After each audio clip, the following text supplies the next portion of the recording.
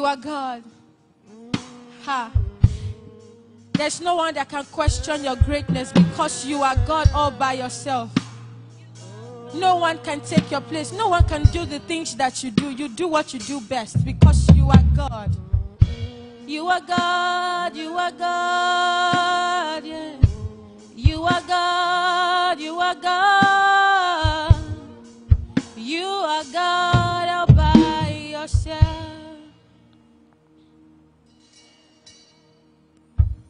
And how I long to sing your praise. Oh, how I long to know your heart. Yeah. How you care for me each day. Oh, and how you changed my life for real.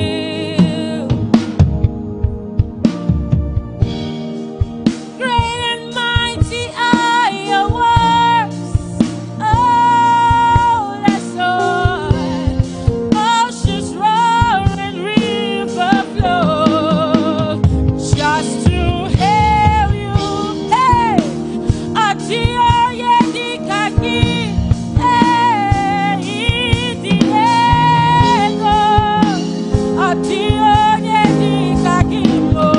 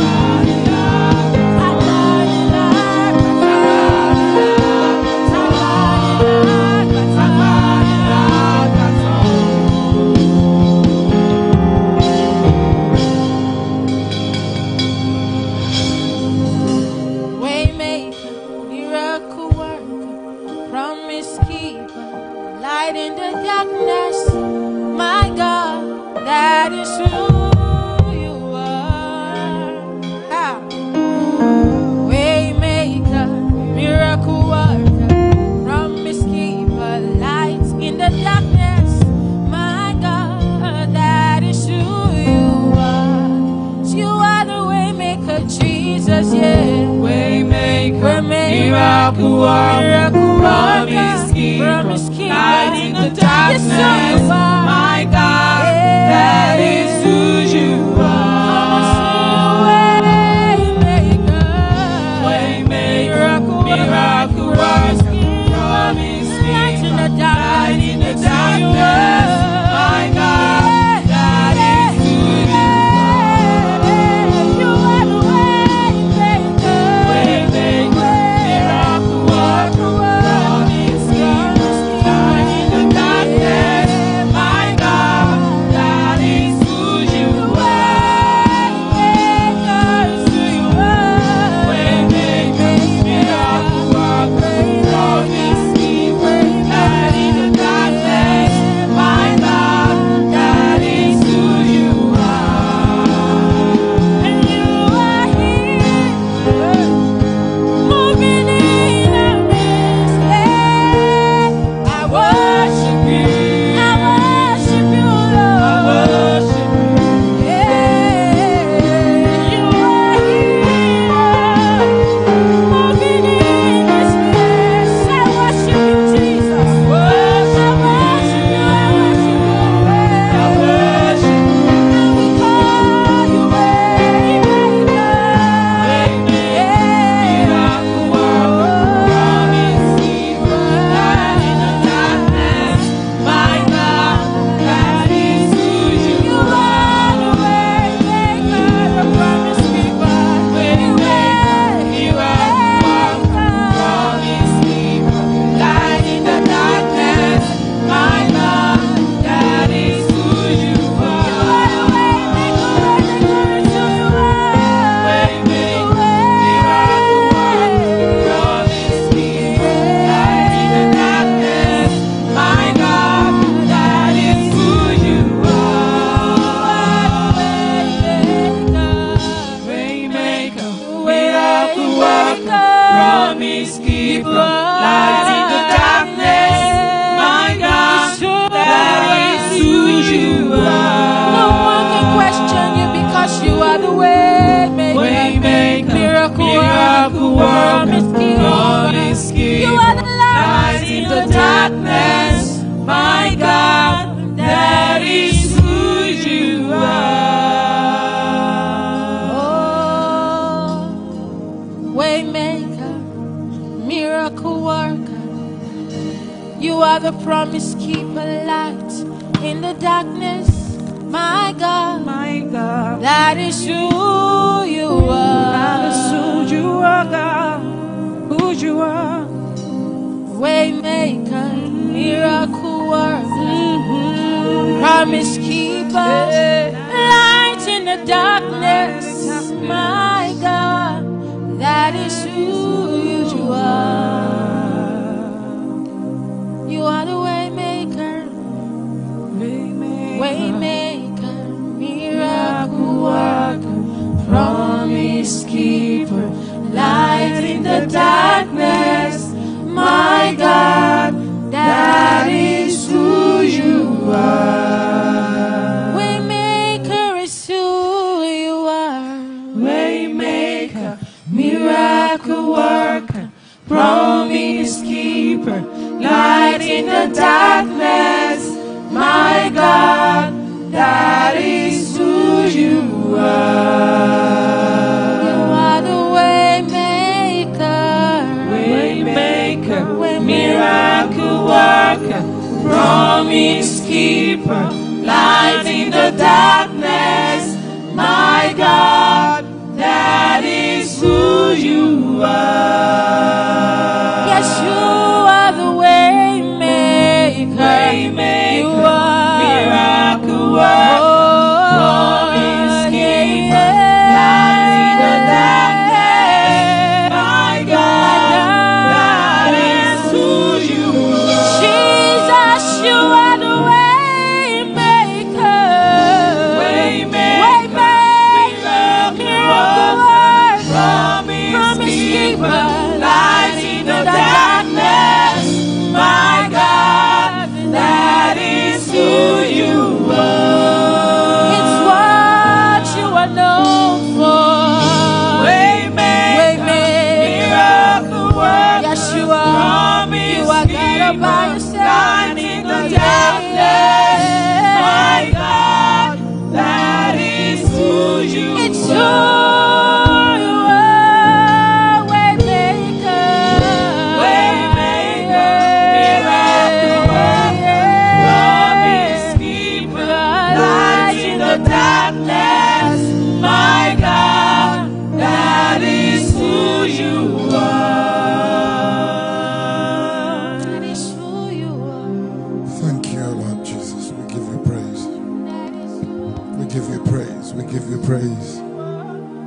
We give you praise. We give you praise.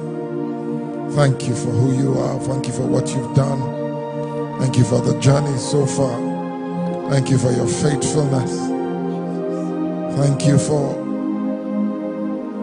everything that you do for us.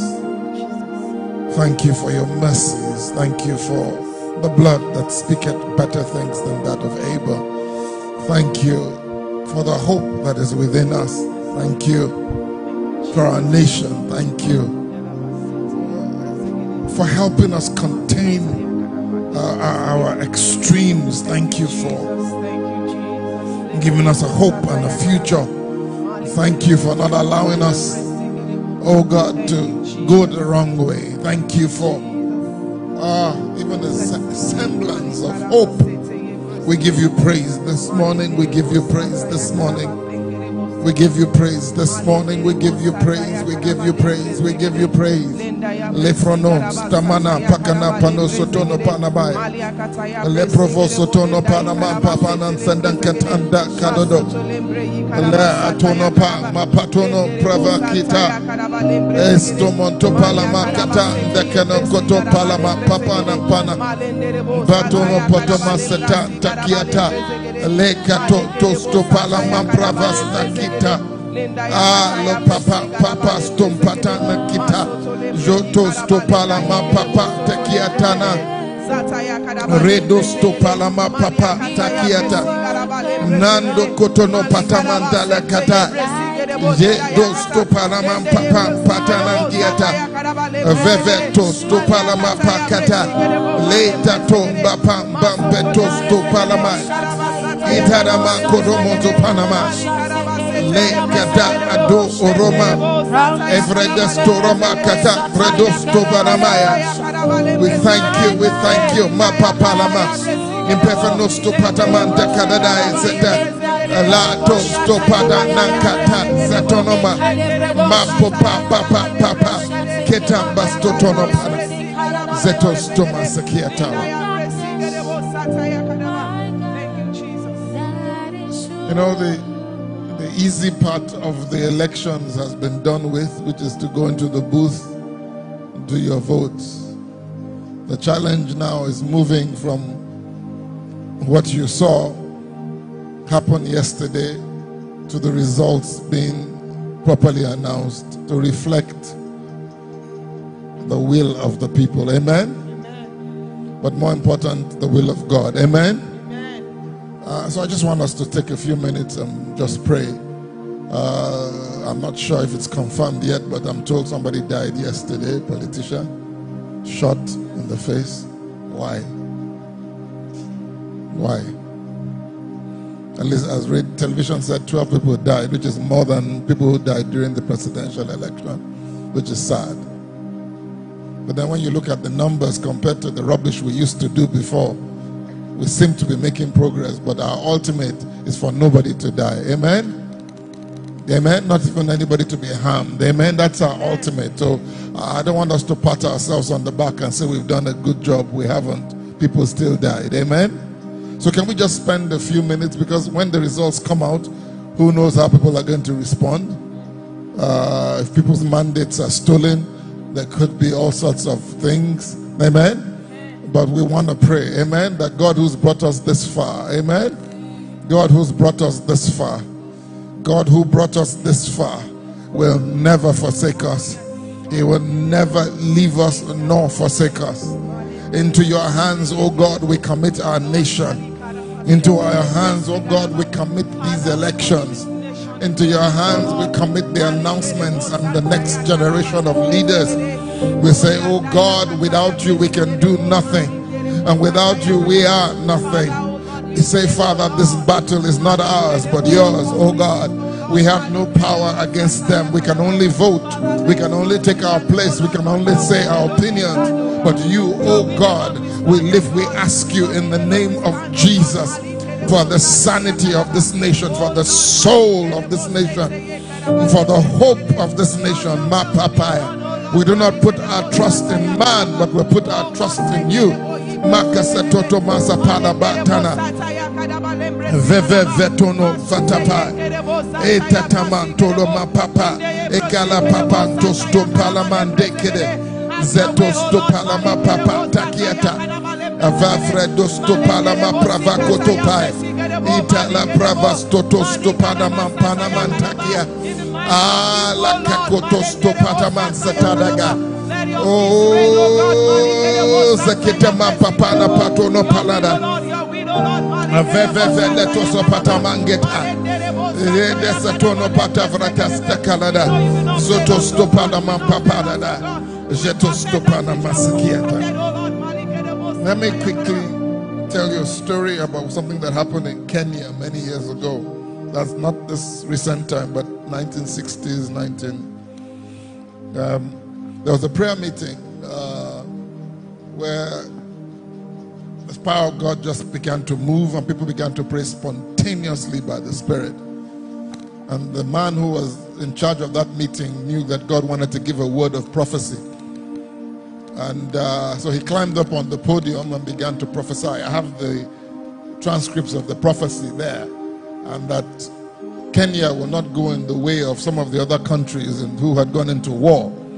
And while he was prophesying, there was a young African teacher who was there, who saw in a vision horses, 4 horses, very similar to the 4 horsemen in the book of Revelation, heading towards Kenya on a map. And then he said, all of a sudden a wind came from somewhere and began to blow those horsemen away from the nation of Kenya. I want us to believe God, amen, this morning, amen, for that outpouring of the Holy Spirit, that rain of the Holy Spirit that will quench things that need to be quenched, the wind of the Holy Spirit that will blow what needs to be blown away, amen, amen. Remember, the Bible talks about the wind of the Holy Ghost, amen.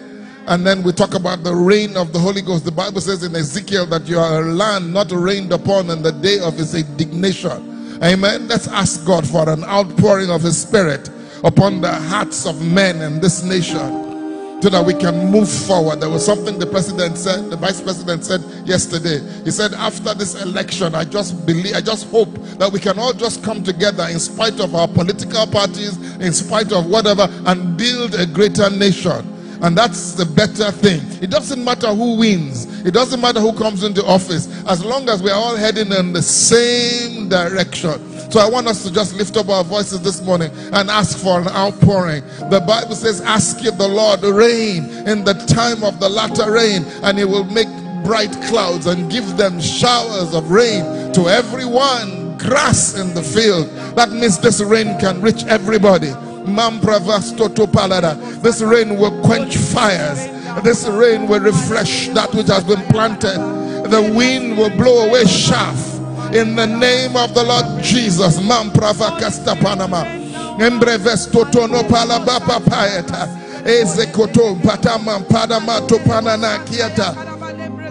Allah provosto patamangaleta.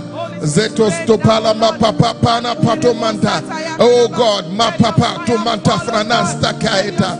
Ah, zatos to pataman papa kaleta. Zetos to pada satene ketono manaka. Zetos to pala papa satene. Vefetos to pala papa daya. Letos to pakasta panam somanta. Mandos to panayas. May the ability to retaliate be removed. May the cause of evil and judgment be cast aside. May peace reign over our land, in every local government, in every state, in every place, oh God. We say, oh God, the machinations, plans, strategies of the evil one to take us back, let it be frustrated this morning in the name of Jesus. You, O Lord, come and show yourself strong on our behalf. Thank you. Thank you. We give you praise. In Jesus' name. For this God is our God. Forever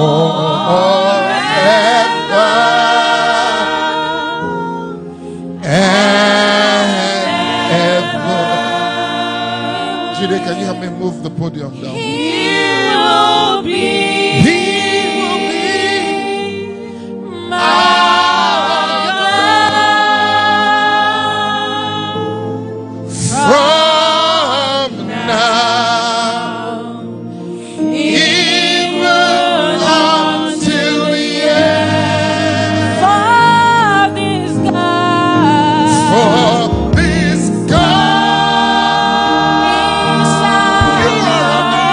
you is our God.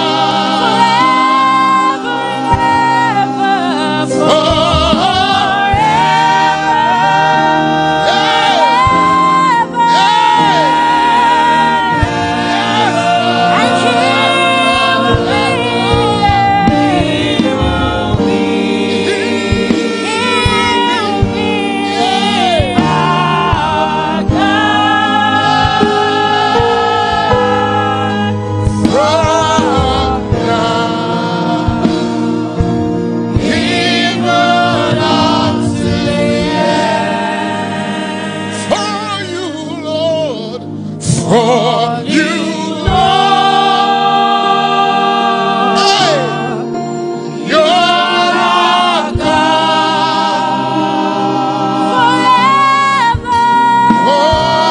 forever.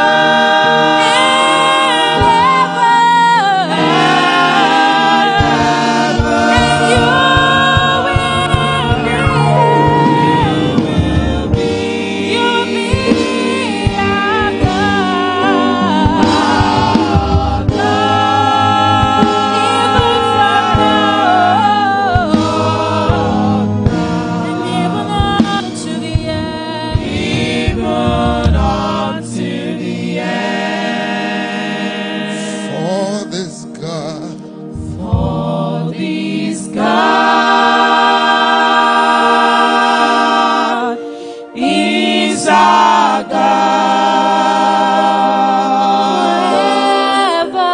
forever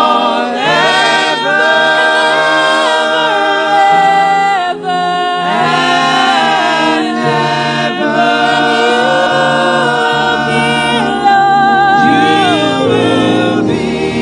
You will be our God.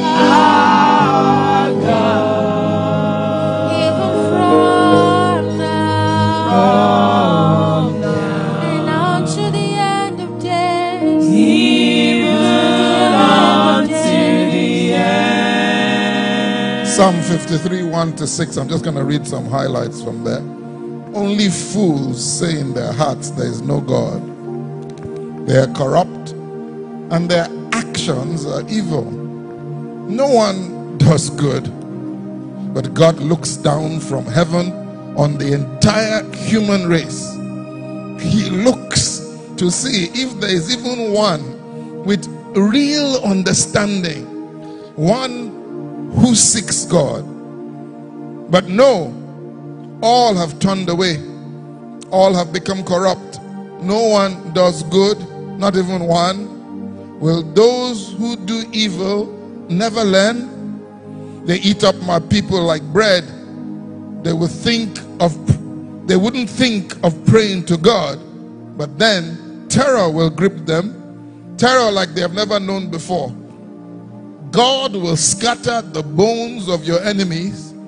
You will put them to shame, for God has rejected them. Oh, that salvation will come from Mount Zion to rescue Israel and Nigeria.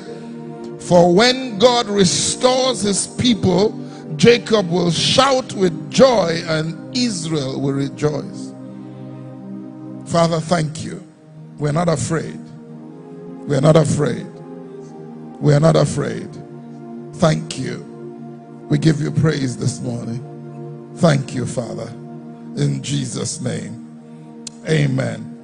Now, as you can see, we have election attendance. Praise the Lord. Sometimes I don't know what people have. Look, I think sometimes, after a while, I've just realized that we're all just cut from different cloth. Amen? As to what we consider to be priority, as to what we consider to be important. And we can't force anybody to do anything, and it's not in my nature to even do that. So we're supposed to have an interactive service this morning where we can, because Friday was supposed to be International Women's Day. There's a video on International Women's Day. I gave it to them. It's about 3-4 minutes. But we'll do that in the network stuff. I've already told him to queue up 2 videos, first and foremost. First one I want us to watch is by a man called Vishal Mangwaladi. Now, the reason why I want it, because in a way, he speaks about the Proverbs 31 woman. And I know most women hate that scripture because of the expectation that we tend to give to the scripture. You know what I mean? That she's supposed to be the one doing everything, but that's not really the right interpretation of that scripture. Then there's another one by a lady called Carla Harris. Those of us who were here for the GLS Summit, will remember she's a very powerful teacher. She spoke something about people being properly positioned, having people, mentors who will get you to where you're going. And I want us to discuss those 2 things. I was going to put a few ladies on the table, but if I put the ladies on the table, there'll be none of you left here on this side. So we'll just discuss it together. Is that okay? So if somebody can please get this mic ready so that we just move it around. Now let's watch this first. And it's not about women, but it's about a woman. And I want you to see something from it. Let's hope you get something out of it.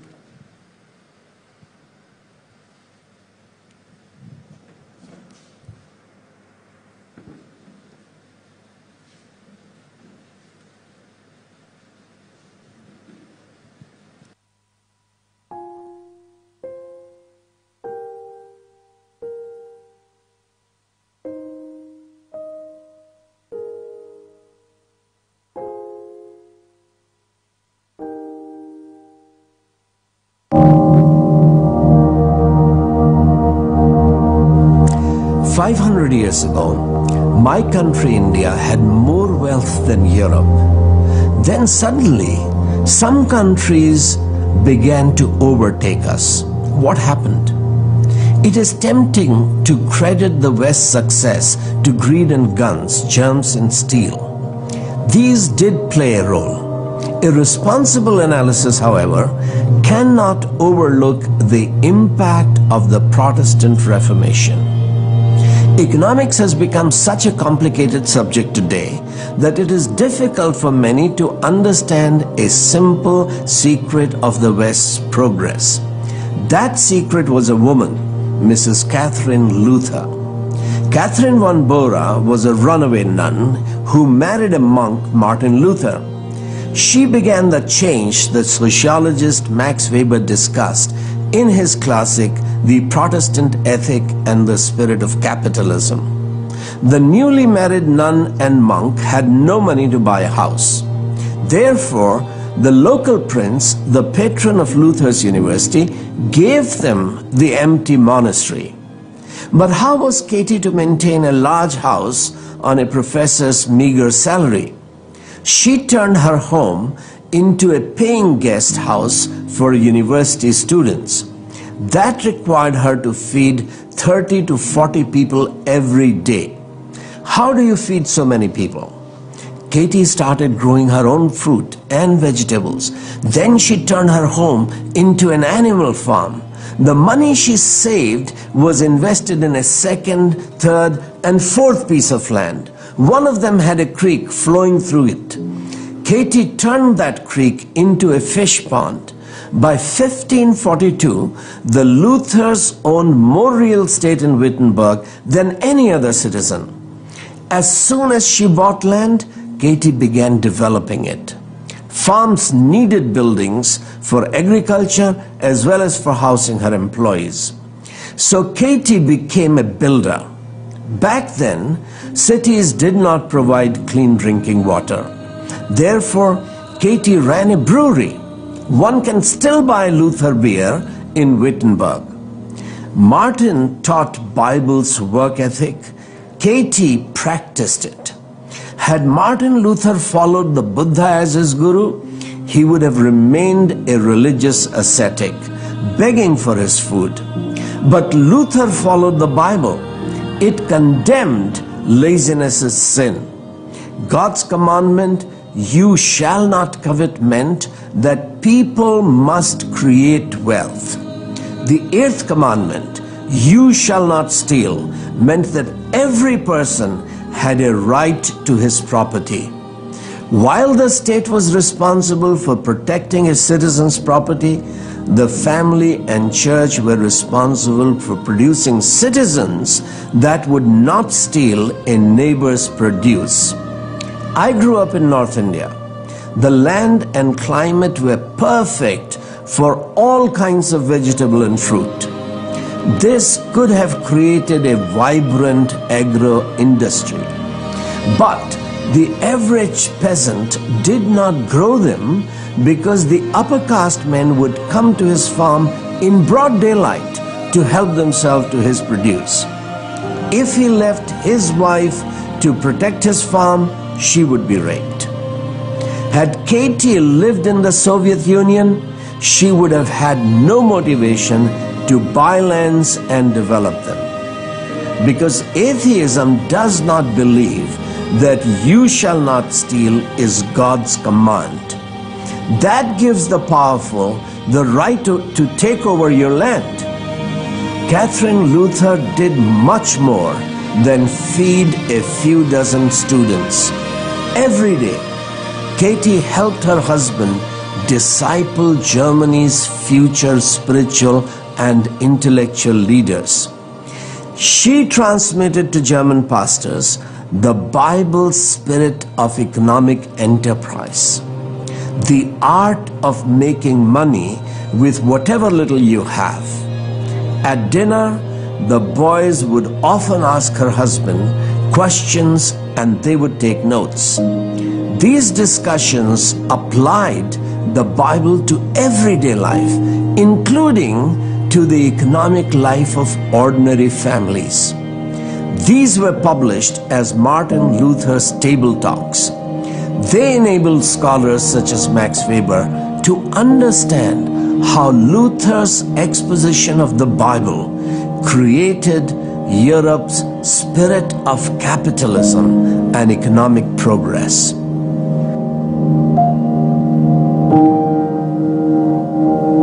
That's an eye-opener, isn't it? Isn't it? Are you guys here? Can we talk about this? I will do the committee thing on second network service. I really don't have the energy now to start doing that. But can we talk about this? There are two aspects I want us to talk about.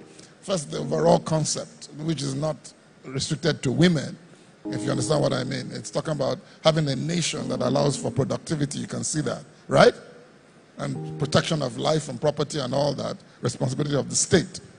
And that's why she succeeded. I remember somebody said this, I think it was the vice presidential candidate for PDP, who said, if Barack Obama had grown up in Nigeria, he'd probably be a bus driver today.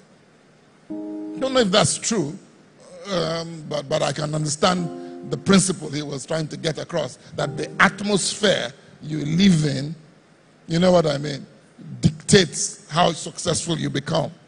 But I'll counter that maybe later, but not now. So can we start with the women angle? What do you think of, what do you think of what we just watched about Martin Luther's wife?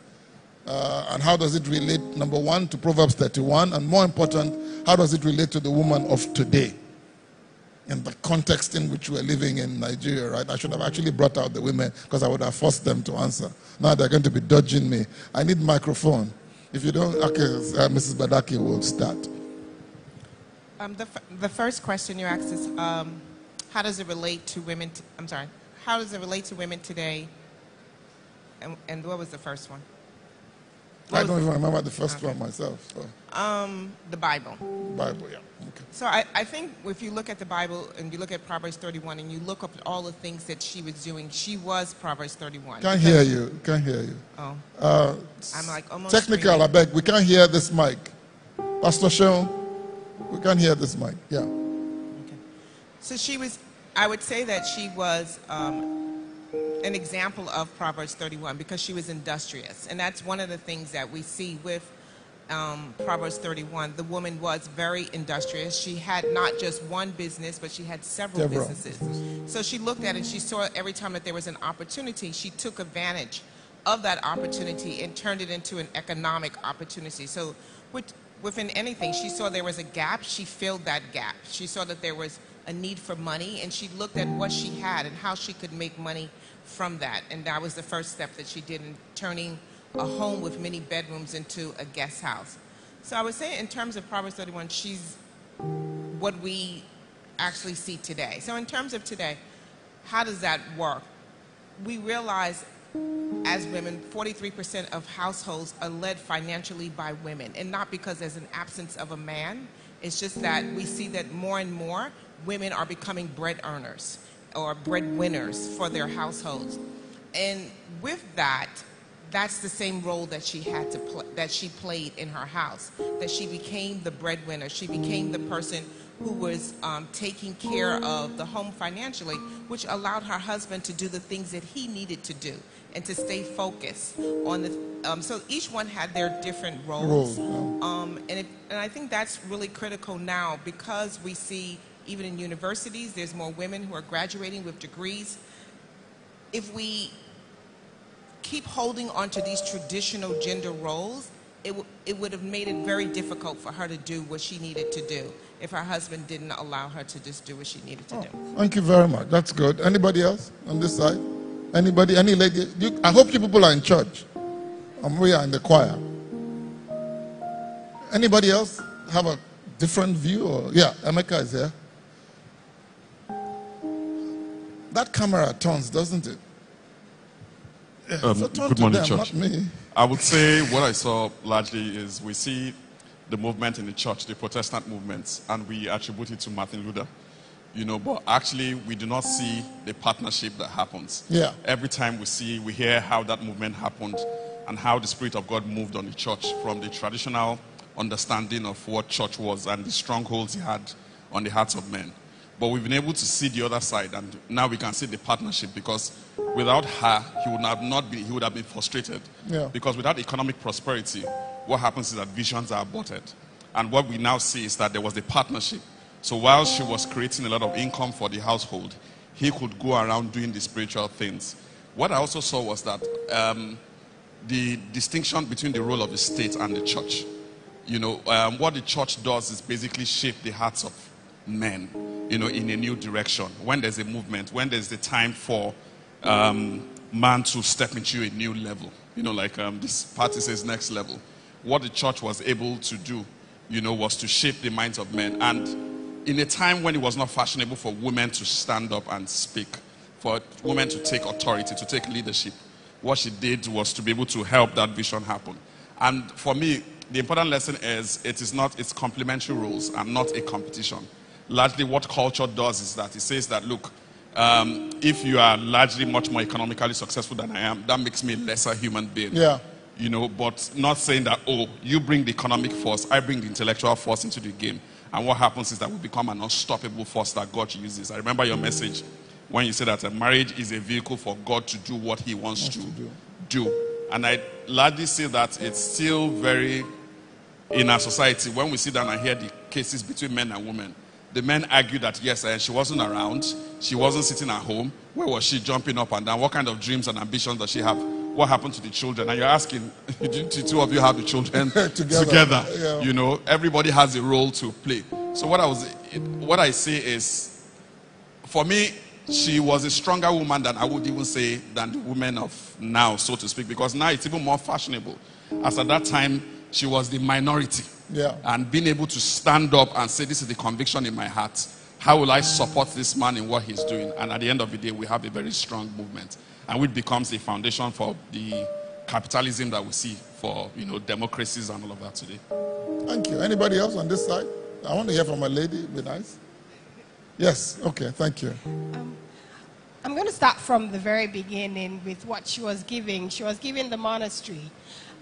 We could see it as just a big building with nothing in it. But she was very bold because she saw the building and she was like, okay, this might be big but small because there's nothing in it. But then she made use of it. And if you look at the very end where she had all the land, she had all the property they had and all the things they could do with that. I think it just basically teaches us that you can start from what you're given. You might look at it and just say, okay, well, God, I have this.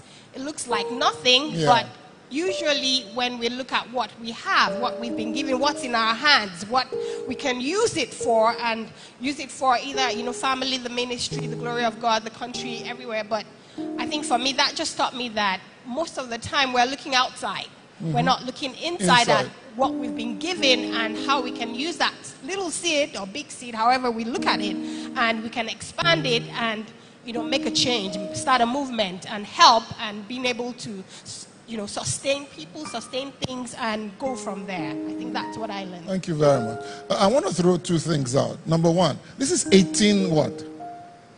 1885 or 1855 or something? So when you said so what we're, in other words, this concept of women playing a different role is actually a modern thing. Number one, it's not the foundation, not even the foundation of the Yoruba culture itself. So we've modernized it wrongly. Number two, what everybody spoke about, the synergy. I mean, we all know the famous one will put 1,000 to flight, two will put 10,000 to flight. Don't you feel that this synergy concept is as if nobody even talks about it. So people don't even know that it's better for my wife and I to work together. You know what I mean? Rather than divide the family in terms of responsibility. What do you say to that?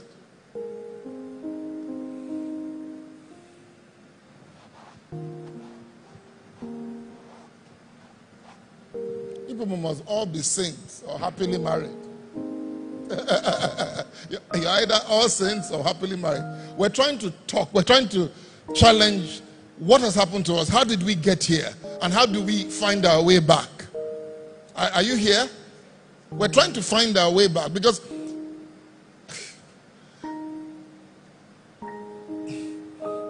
your model of God, how many of you when you were growing up, your parents, they did this to me, and no disrespect to them, they will say things like, don't tell lies because God will punish you. Who remembers that? Come on. But that was a lie. You know what I mean? And it created a stereotype in my head of the kind of person God is, that even at this age, when I do something wrong and something bad happens to me, I still attribute it to God punishing me. Am I right? That's how powerful what is handed down to us shapes our lives. And then we end up shaping our children in that light. Come on. If your child gets up every morning and you say, you're not supposed to work, you're supposed to look after the children and stay at home, what do you think that boy is going to go back when he wants to get married? What do you think he's looking for?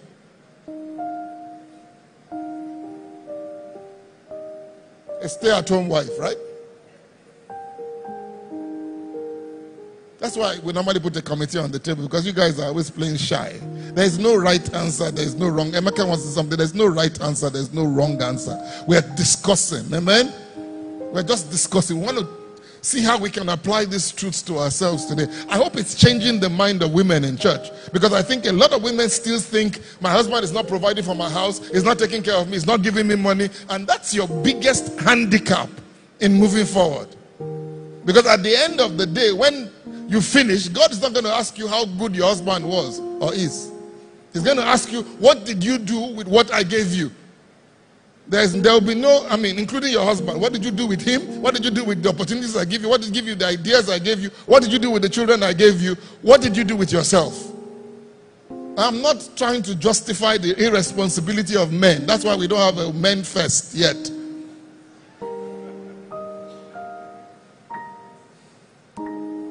Because we have to figure that one out. You can't attract 1,000 men to sit in an auditorium for 3 days without having a totally different agenda, than you have for women. You should know that by now. The men will say, "Kimo fellowship for 3 days. For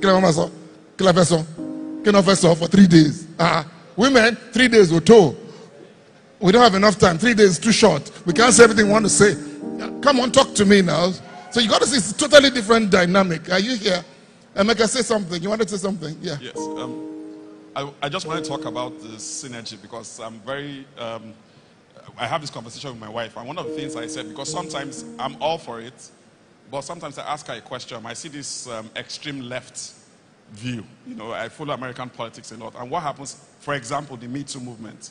And one of the things I talk about is the fact that when God gives us an opportunity or an intelligence or something, it is not for us, it's for everybody. But what we have seen is that once a group of people have been oppressed for a very long time, that's happened with the black people in America. They go to the other side. Women, they just jump, it's like an elastic.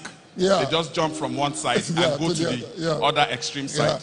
And now the people who now have maybe unconscious or subconscious bias, who really mean well but do not understand these things because of the way they've been socialized, what then happens is that they now say, these women, it seems like things have just changed completely. What is this thing about women's movement? So what then happens is that we cannot bring the other party into the conversation. You know, the Bible says, come, let us reason together. So what happens is that one group is very angry at the other group, and the other group now says, what did I just say?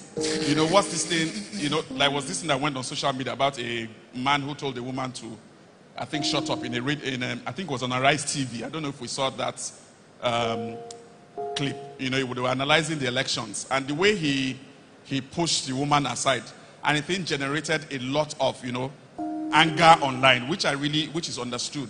But sometimes I think the other party too has to be a little more patient and, you know, be able to reach out to that party and explain and educate these people.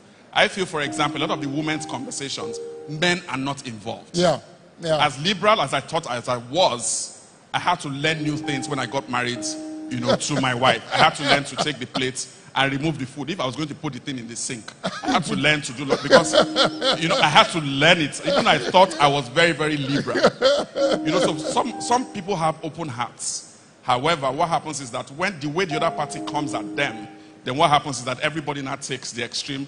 So you now have some people, I will use like the Republican and Democratic Party. You now have some people extreme on this side. You now have the other people who have gone extremely, maybe like a Bernie Sanders. They just go to the other side completely. And then what then happens? But what happens to us as Christians is that we can then use that conversation on love, you know, to be able to bring everybody together so we can build a more prosperous society. But I think largely the anger of the oppressed side pushes the other side as well. That is not to justify the other. I wish I had a solution for that, because I think it's still, even with the black people, it's still there till today.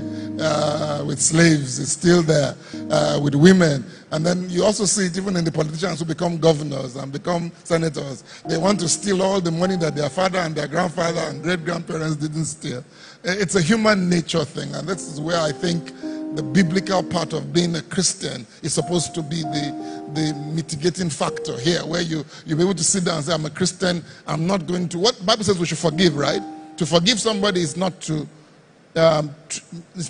punish them for mistakes that they've made. Am I making sense? So for me, that's the mitigating factor. But before we leave this topic, I want to play Carla Harris for you, because she raises a very interesting topic, which on the surface, you get a little bit worried about. Like, is she really right? And then when you now look at the Bible, you find out that she's totally spot on. Let's watch Carla Harris.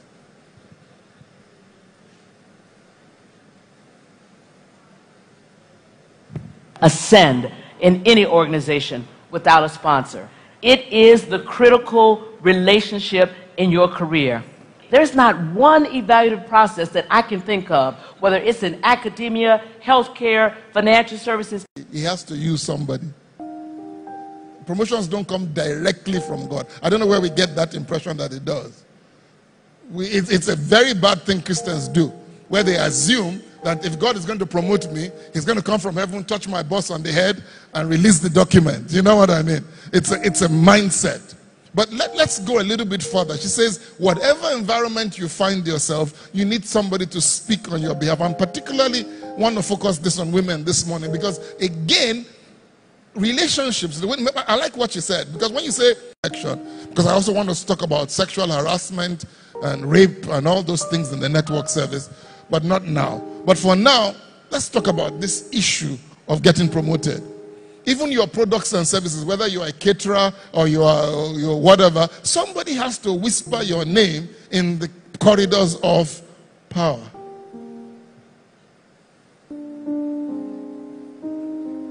Now,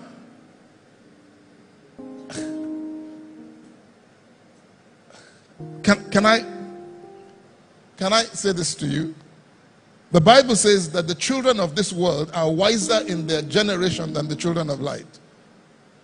The children of this world know how to use what we just, and then they won't use it righteously. They will use it through bribery, through corruption, through giving out gifts, giving undue favors. How many of you have watched Godfather? You know, he comes to the Godfather on his daughter's wedding day and says, somebody did this to my daughter, kill him for me. And that one says, but your daughter is still alive. It's not right. He says, okay, you know what? I'll do it for you, but maybe one day when I need your help, that day may never come. So unbelievers understand how this works, but we don't. Because we'll say promotion doesn't come from the south. It doesn't come from the west. It doesn't come from the east. It comes from the north, the sides of the north. God is going to promote me. But God needs somebody. And the best example I can find is Daniel. The Bible says somebody promoted Daniel, the king. But somebody has to whisper your name in the corridors of power. Do you agree? Are you here? I don't want to teach. I wanted you to talk with me now. Okay, please.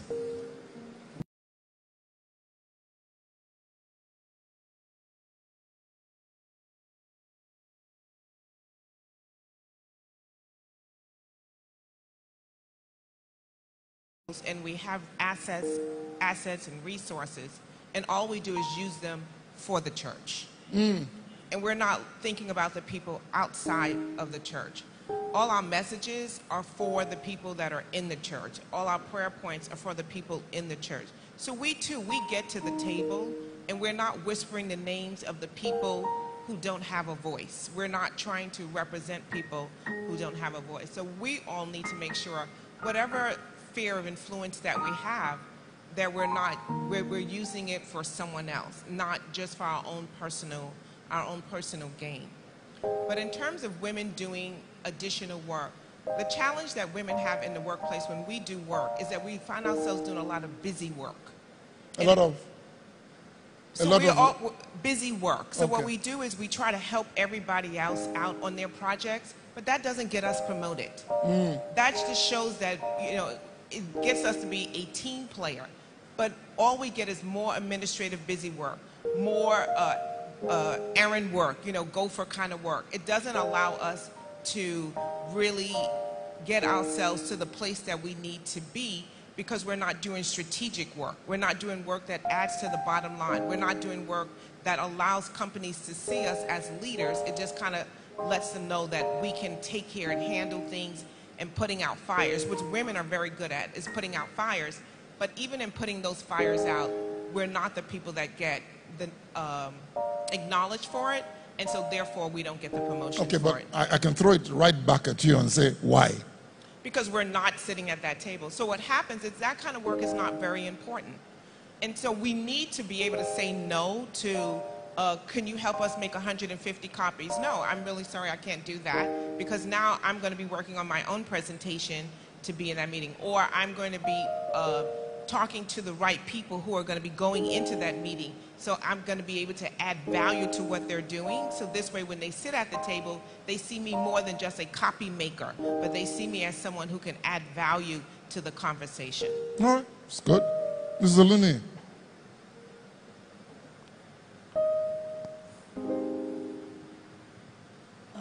Basically, that word that you said that promotion comes from God has settled in people's minds to the extent that we don't even bother lifting our hands to help anybody.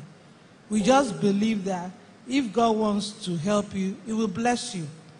For example, this last week, there's this World Bank project, 52 billion involved, and we're supposed to train people about 3 northern states and also.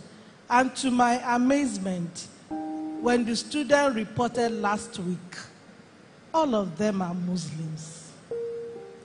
And this is the World Bank. So I was like, are there no people there to give out the information that this project is available, come and register, come and take advantage. So everybody I'm training now, they're Muslims. And it's like, I believe people there will feel like if God wants to help them, we have his way of, they are not sitting in their place. I'm not saying it's not good to try. I'm just saying, where are the believers? Whenever we have something that is general, you find out that we end up not doing anything. We just feel God should do it, as if it's going to come from heaven. So I think that, I don't know where that thing, how it managed to enter our head, but we end up not helping one another. If somebody is in problem, we'll sit together, we greet, and that is all. And nobody comes to ask you, sorry, this is happening, I heard about this, what? And it has come to stay with us. I personally don't know what the solution is until I heard her now, that we need to speak up. Anytime we are in a privileged position, we should take advantage. It's one thing to speak for someone, but those of us or people that are in the position to speak for people, let's begin to speak. Don't let's see people dying, losing things, and we don't bother. We think everything about church is praise God, hallelujah, but the real Christian should look out for each other. So politicians, if they do this, fine. But she mentioned church, and I think we have a very great, we need to actually stand up and correct this thing in church also. It's good. It's good. Anybody else? We'll take one more and then we'll start rounding up.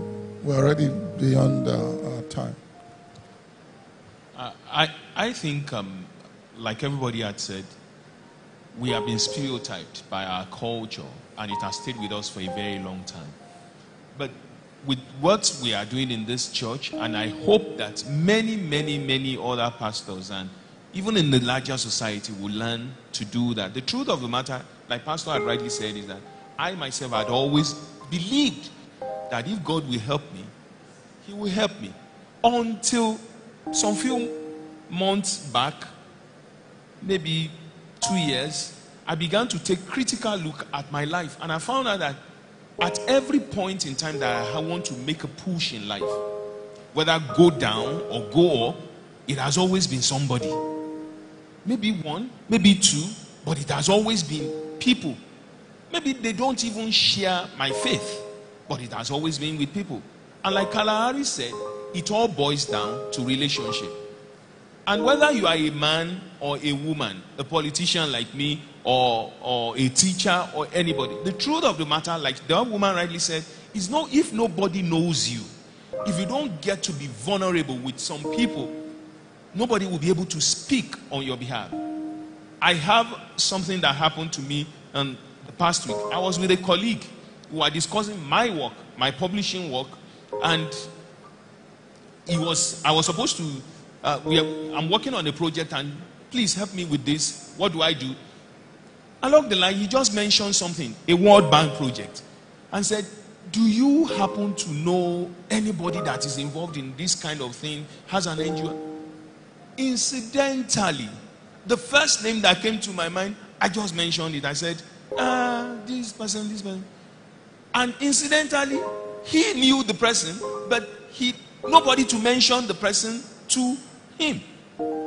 Whether the person gets it or not, I don't know. But at least, like that woman had said, had mentioned it, had pounded the table. I got to UI that same day. That person had called another person in UI and said, somebody spoke to you about this and this and this. Are you sure about the person? I said, why don't you talk to the person? What I'm saying in essence is that, one, as Christians, whether we want to localize it or we want to take it to the world, as human beings now, we need to open up. I understand our culture. Myself, I've gotten my hands burnt in some few times. That if you open up, but we have the Spirit of God. And that leads us to who to open up to. God help us. All right. I want to throw something out there. I think I did it at the network service last week. But I want to re-emphasize it this morning. There is this notion that what we need to do whatever God has called us to do, especially as Christians, must come from the church or from the church community. And so when somebody wants to do a project, he actually goes to his church for a loan, or he goes to members of the church to help him. And when, for whatever reason, they don't help him, he gets angry with that organization. But I found out that what we're looking for in church, the resources are not necessarily in church. They're out there in the world. World Bank, loans, you know what I mean, Greek loans and all that stuff. But I found out, like she said, this closed mindset, you know what I mean, of not realizing that we have to compete out there, you know what I mean, with other human beings and qualify to get what we need is missing in the church. So, I mean, a young boy approached me a week ago and said, I want to do a project with you.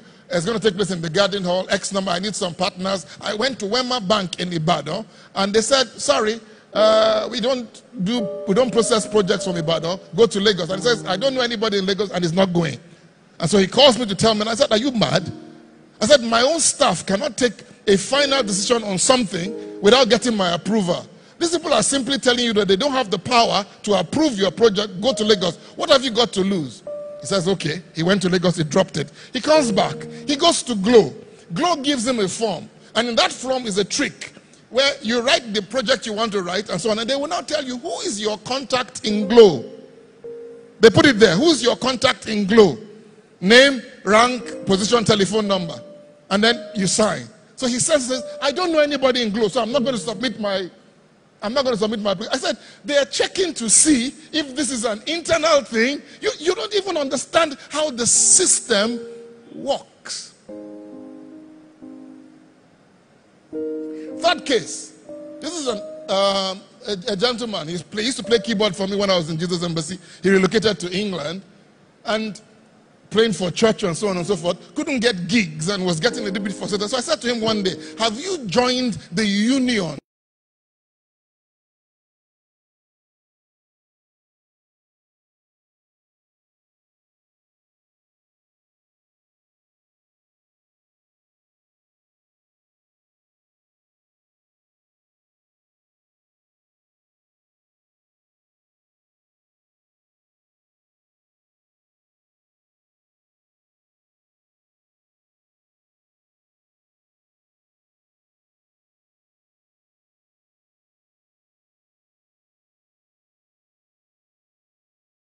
Him under his wings, who happened to be the producer for Michael Jackson in London, said, you know what, this next production, come and sit with me. And that's how you get connection. Why do you think all your connections are going to be born again?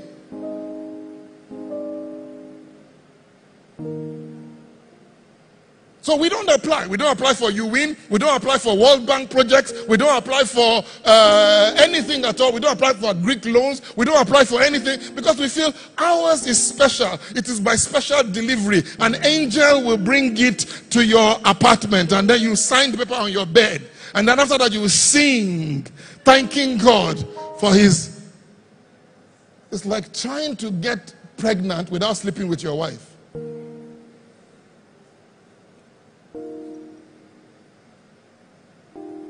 Unless it's immaculate conception, of course. Which is not so immaculate. Amen? Let's change. Amen?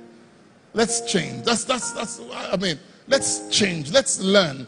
2 videos focused on women. Simply showing you that the biggest challenge we're having is in our mindset. It's in adapting and believing a culture that was given to us. Dr. Degbala said to us, 3 Sundays ago and said, it's like a man, it's like half of the population of the world are men, half of the population of the world are women. And yet you say you don't need that half. You've just cut down your workforce. You've just cut down your resources by half. And the problem is, you will still be required to do the job. You know what I mean? You will still be required to carry out the assignment. We have to change our attitude. We have to learn, put ourselves in a position where that's why I'm going to play Kalahari's again in the network because it's very short. Number 1, performance. Remember what Pastor Gandhi told us last year? That there are many things we get away with in church. We come to church on Sunday. Pastor will get up and say to you, we're going to do women first next week. Then I come back 3 weeks later and I say, sorry, the Lord said I shouldn't do it. You can get away with that in church. Because once I say the Lord, there's none of you here who will challenge me. Am I right? But if you announce something to the world and you say, I'm going to do this, and you put out a notice, and then you come back and a few days later and you say you're not doing it, the world will say you are a liar and you are a thief. So performance, we don't like that. Christians don't, that's why they want to eat. What did they say? Walk like a rat and eat like an elephant. And I always ask you, where are you going to put it? Number 2, what do you do for others? What do you do for others? What are you doing to call somebody else's name somewhere? Not something you're going to profit from, but something that they are going to profit from. Are you promoting other people's products and services? When somebody comes to me and says, I want to do this, whether I like it or not, my head goes to who in church is doing this thing. Who in church is doing this thing first? You know what I mean? And if I can't find anybody in church, I go to another level and say, okay, who else do I know outside that particular circle? Sometimes I'm not necessarily looking for Christians. I'm looking for people who can perform. I'm not really looking for Christians. If you're in church and you don't perform, I won't recommend you because I have my reputation to protect. You know what I mean? So we must change. Amen? Amen. Amen. No. Did your candidate not win? Amen. Yes, you want to say something? Well, we'll close with that and then we can go. While she's about to talk, bring out your tithes and offering. Help us quickly because I've already taken too much time. Bring out your tithes and offering, please. When you mentioned did your candidate... We're going to play the video. 1 minute, yeah. It occurred to me that Christians have been praying ever since for Nigeria to change. And yet they didn't go out to vote because in their head, God will do what he wants to do. I think it's a little more complicated than that. I tell you what I think. The apathy comes from many things. You know what I mean? I think everybody misunderstood the election process. For instance, what happened during the presidency, you know what I mean, in the South, had a limited impact, you know what I mean, on the overall election, in the sense that in the South they were pretty balanced, you know what I mean? Maybe somebody won by 40,000, 50,000 for something like that. And then the North, they won massively. So people in their mind are like, we voted, it didn't shift the election. You know what I mean? So why I'm doing it here? But they forget that this particular election is supposed to be, you know what I mean, between a locality, and it's very vital that they vote. Number 2, people were just tired of, you know what I mean? No, there's been very little business going on in Nigeria since January. Who knows what I'm talking about? You just want it to be over. Let's just move on. Because so much has been spent, so much energy has been dissipated. And then number 3, the frustrations of the first set of elections, you know, where you had to queue up. We were in the sun. As a matter of fact, we made arrangements, what's his name? Bola made arrangements for canopies to be put on our own polling booth with chairs so people can sit comfortably. The person who they located the polling booth in his compound drove them away, told them to carry their canopy away. That they're going to use it for violence.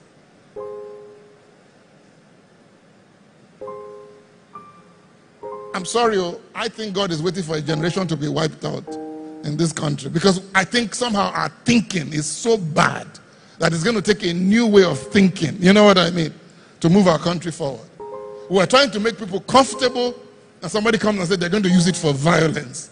Are they going to take canopies and start hitting each other with it? It's a problem.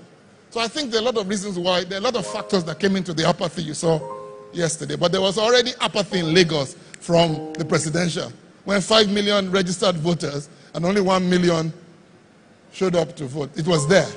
I think it's not so much, you'd be surprised that the 1 million could have been Christians who voted. You know what I mean? But the point I'm trying to make is, there's a lot of factors. We can't restrict it to that one issue about our Christianity. I want to play this video for you. We have some new superstars that have been born in church. We're so sorry. We took your video, the one we edited from, the one we took during the women's first photographic session. And we were being given an opportunity on AIT to show some adverts and some conversations. So we managed to squeeze this out. So bring out your tithes and offering. We're going to collect it and then we're going to close with that. We're going to play it and then I didn't put my wife, it was the people who edited it. I had to beg her when I got home. Kokoma Binu.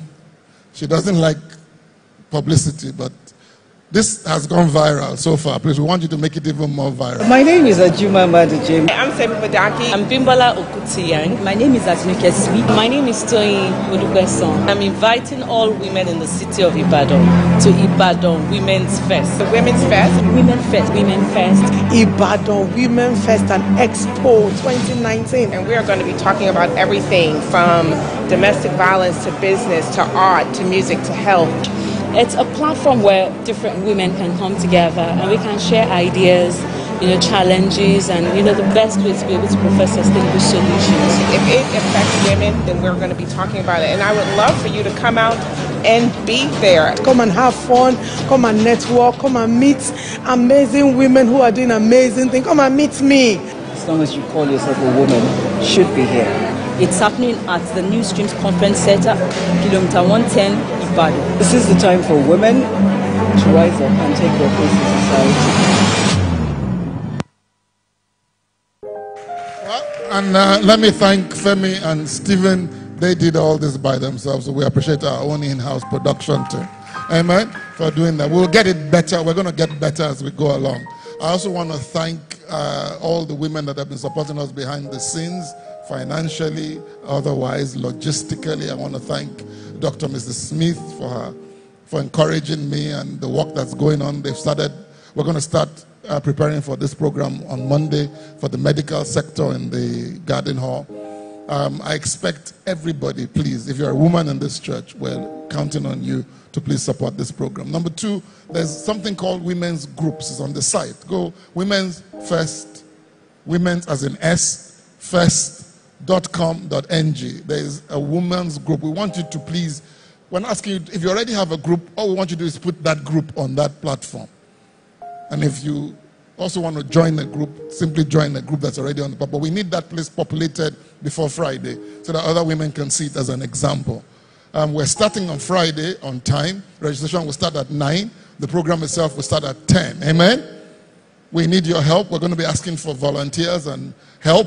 We're also appealing to our musicians to be here with us for those 3 days. And then, of course, the week after, we're going to do e-commerce, Southwest e-commerce Summit and Expo. I'm beginning to, get worn out. Anyway, but please, we need your help. We also need your ideas. I'm not sure if there are any more stands left. I know we've been overwhelmed with requests and so on and so forth. And one of the biggest problems I have with Nigerians is last-minute stuff. We started marketing this thing since January. We worked extremely hard in December and put this thing out there. Some people only read it yesterday. And they're calling me. Can I have this? And I'm like, I beg you. I don't know what to say. But I don't work like that. But this is Nigeria. And we shouldn't tolerate it. Amen? We should set standards. So we're going to keep to time. And we're going to do our best. But we need your help. Then that's to also warn you about next Sunday. Next Sunday, the Women's Fest will still be taking place here. However, let me put this very clear. We're going to have our Real Success Seminar between 8 and 9, after which we will hand over to the women to run the service, which means offerings, whatever, will be done during that service. We don't want to start taking offerings from people, you know what I mean, who are visitors to our church, so that they don't think that we did it to start to collect money from them. So everything that has to do with TBN will be done. We'll encourage you to support. People are going to ask you to, we're going to ask you to donate. That doesn't mean we're not going to ask for that. If you want to make a donation or give an offering towards this project, they'll give you that opportunity. But I'm saying TBN, as far as official TBN service is concerned, it finishes at 9. So that the Women's Fest will take place. The medical will go on